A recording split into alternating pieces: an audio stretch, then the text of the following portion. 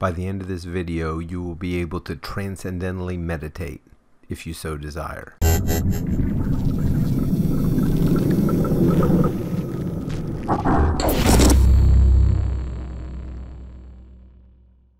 WebMD describes transcendental meditation, also known as TM, as a technique for avoiding distracting thoughts and promoting a state of relaxed awareness. While meditating, the person practicing TM sits in a comfortable position with eyes closed and silently repeats a mantra.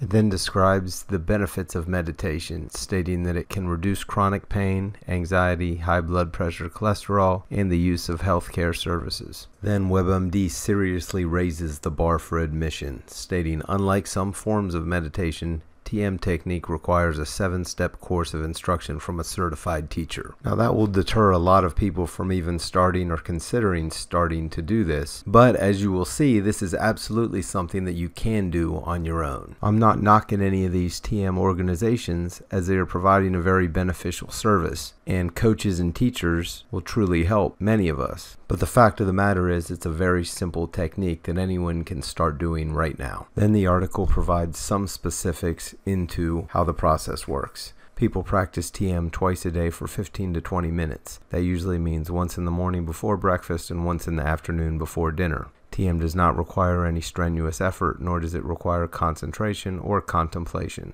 Instead, students are told to breathe normally and focus their attention on the mantra. So that's a nice overview of the process, but let's take a look how you can start doing this now.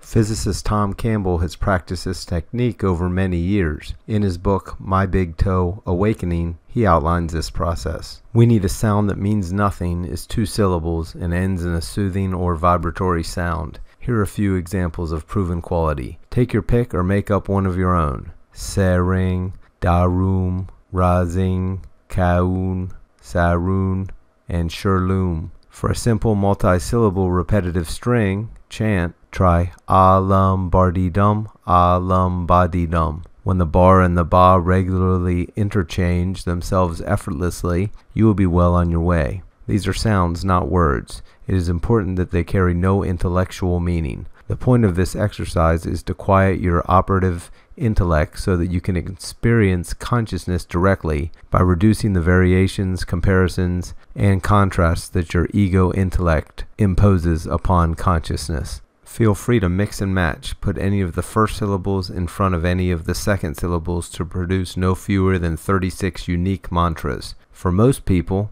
it won't make much difference which sound is used, but if one sound feels more natural than the others, use it. Obsessive-compulsive types should take care not to get wrapped around the axle trying to find the best one. Any will do. Lighten up. Do not be intense and serious. Have no expectations. Sit in a comfortable, quiet place where you will not be disturbed. Close your eyes and fill your mind with the sound of your chosen mantra. No need to make an actual sound. Focus your attention on the sound. Let the sound fill your mind. Think of nothing else. Use whatever devices you need to stay focused on the sound. Merely listen to it repeat itself. The repetition may be simple and straightforward, or occur in interesting ways, perhaps with complex variations. Eventually, let the sound of the mantra slow to a rhythmic, bland repetition, and then slow and smear further into a continuous background sound. If thoughts creep in, gently put them aside and refill your mind with the sound. If intruding thoughts constantly stream into your awareness, give the mantra a more active form. As thoughts disappear, leaving your mind empty, simplify and soften the sound of the mantra. Continue the meditation process uninterrupted for at least 20 minutes twice a day for 3 months before evaluating the results. If the sound slips away, but no extraneous thoughts appear, let it go and drift into the quiet blankness of your consciousness. You will love it. Thanks for watching this video. I hope you found it useful.